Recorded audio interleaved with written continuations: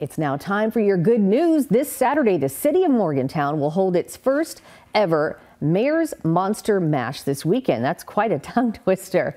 Mayor Billy Phelps says that they had started thinking about an idea a few years back and decided to put it together this year to see if it would work. The event will start at 4 p.m. and feature several different activities for kids and families to participate in. It's going to start off with trunk or treating, games, and a costume contest. That sounds like a lot of fun. For food, there will be free hot dogs and chili at the Eva Haas building, and there will also be free animal adoptions in support of the Friends of Butler County Animals.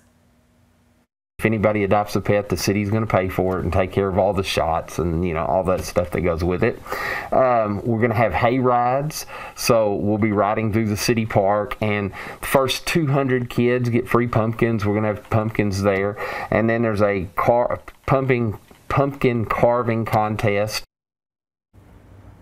All right, the Mayor's Monster Mash will take place at Charles Black City Park in Morgantown, starting at 4 p.m. and it's going to run till 6 p.m., finishing up with viewing of the movie Hocus Pocus.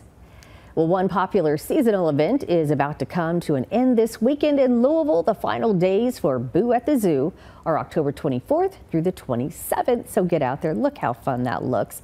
And the event will feature spooky themed activities and trick-or-treating for ages 11 and under. Tickets are all inclusive with admission, parking, and access to all attractions. And you can get tickets on the zoo's website. And staying in Louisville, you can snag tickets for Kentucky Derby 151 starting today. Actually, it started just a little while ago. Tickets went on sale at 11 a.m. Today, all-inclusive reserve tickets are available for Kentucky Oaks and Kentucky Derby. Other ticket options will be available to buy, including infield-only general admission tickets and two-day infield final turn general admission tickets as well. Kentucky Derby 151 will debut the new $80 million Starting Gate Courtyard renovation project that will feature new stadium-style seats. And you can click on this story on our website to get your tickets right there. And share your good news with us, and you just may see it right here on Midday Live. Submit your stories, your photos, and your videos at WBKO.com/good news.